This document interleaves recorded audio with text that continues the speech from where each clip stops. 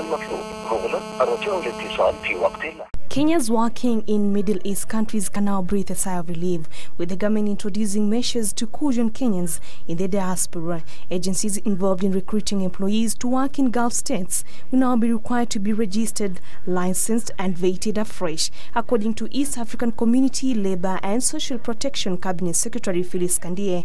The rules and regulations are meant to weed out unscrupulous agents. We want to, tell them that we will soon be making public those agents that have been licensed by the ministry.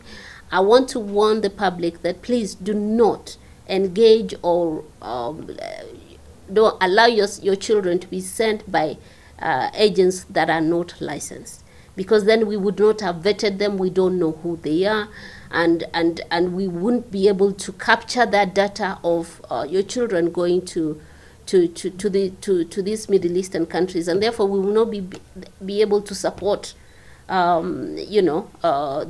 Kenyans who are going to work in these countries. In the recent past, a number of cases have been reported of Kenyans recruited to work in foreign countries, especially in the Middle East, being subjected to inhuman working conditions and some even dying in unclear circumstances.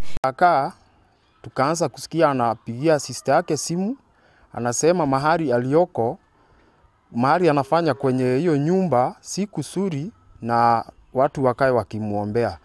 Na alikuwa akisema tujaribu vile itafika wakati tumrudishe na huku Kenya. To prevent further mistreatment, Kandie says the government will require host countries to sign agreements to protect rights of Kenyans working there. There's a backlog. We don't know where. Like in Saudi Arabia, for example, you have an average of 100,000 Kenyans. 70% are domestic, unskilled.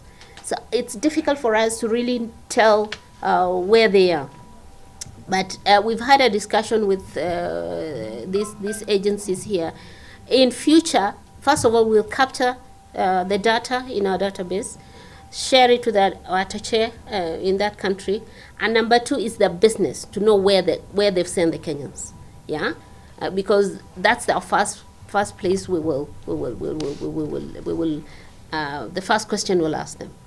In 2014, a blanket ban on the exportation of all types of labor was imposed following increased cases of Kenyans workers being mistreated in the Middle East. The ban was lifted early this year, enabling Kenyans with skills in accounting, hotel management and secretarial to work in the Gulf states. Brenda Kiprano reporting for Channel 1 News Hour.